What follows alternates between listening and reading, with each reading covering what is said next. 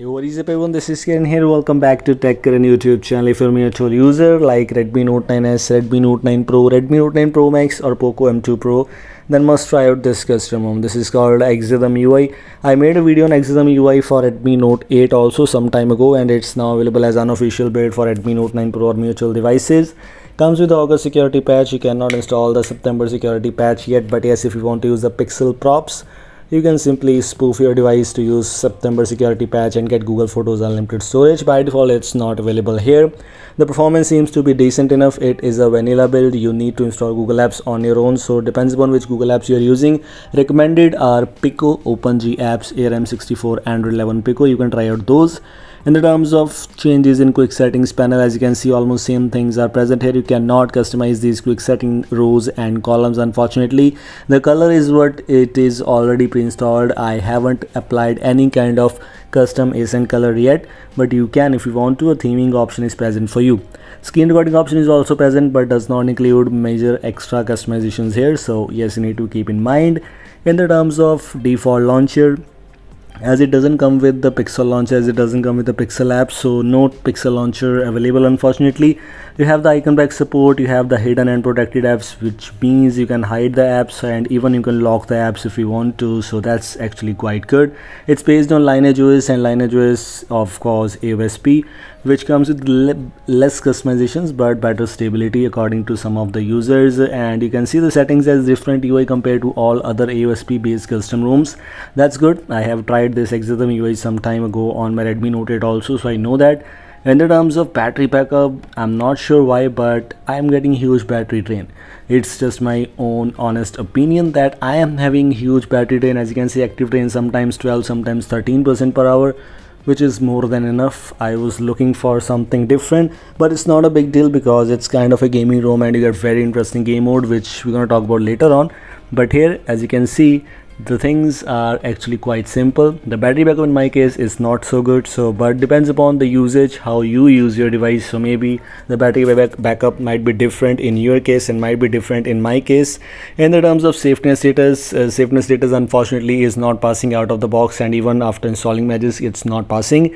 If you don't know if you're also having SafeNet issues, I made a fix video just some days ago, maybe 4 or 5 days ago. You can go and check it out. I haven't applied that fix yet, by the way. In this one I just wanted to let you know that if the SafeNet status is passing or not.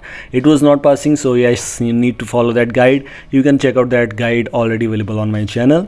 I've tried some ANX camera things, that if ANX camera is working. It is not pre-installed, by the way. I have installed ANX camera through a Magic module and it's just working perfectly fine, but the thing is 48 megapixel is not working.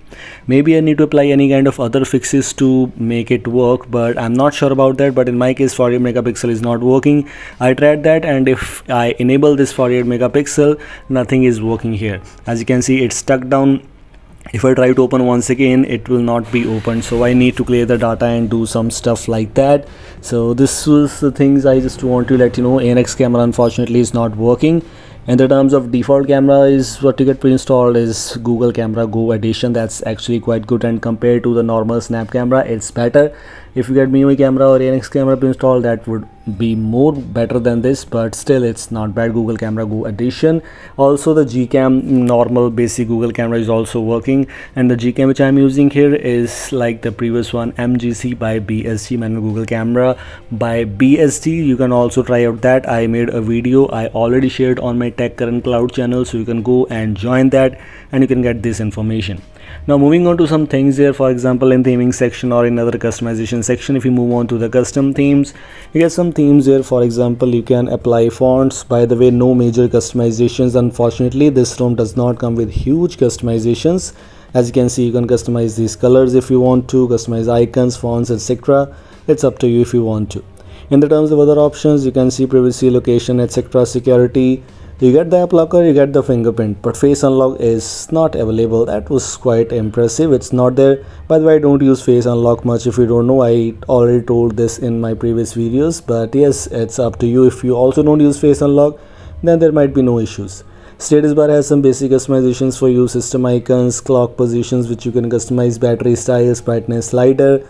In the terms of other customizations, you can customize the quick settings, you can customize buttons, navigation bar, bit of customizations available here and there. You also got new theming engine. You can apply some themes. You can check out the Exthm group in Telegram. You can go and check it out and find out themes for you. I have Iron Man theme. I haven't applied that, but you can give it a try if you want to. If you want, you can comment below. I'll try to provide the Iron Man theme link. And as I previously mentioned, it comes with a very interesting gaming mode. This was one of the main highlights in this one. You get performance level. You can customize it to value up to 6, disable notification alert, no ringing, etc. Some advanced options in gaming mode was what you get in Exthm UI, which is a very good thing. You can get this Exthm UI gaming mode in some other custom ROMs also right now, but it's right now officially from Exthm UI.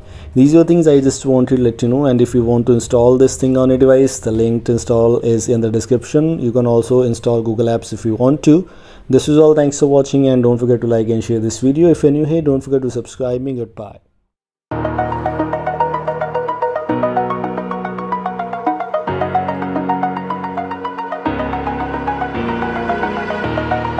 Over the edge, feel like I'm floating through the air.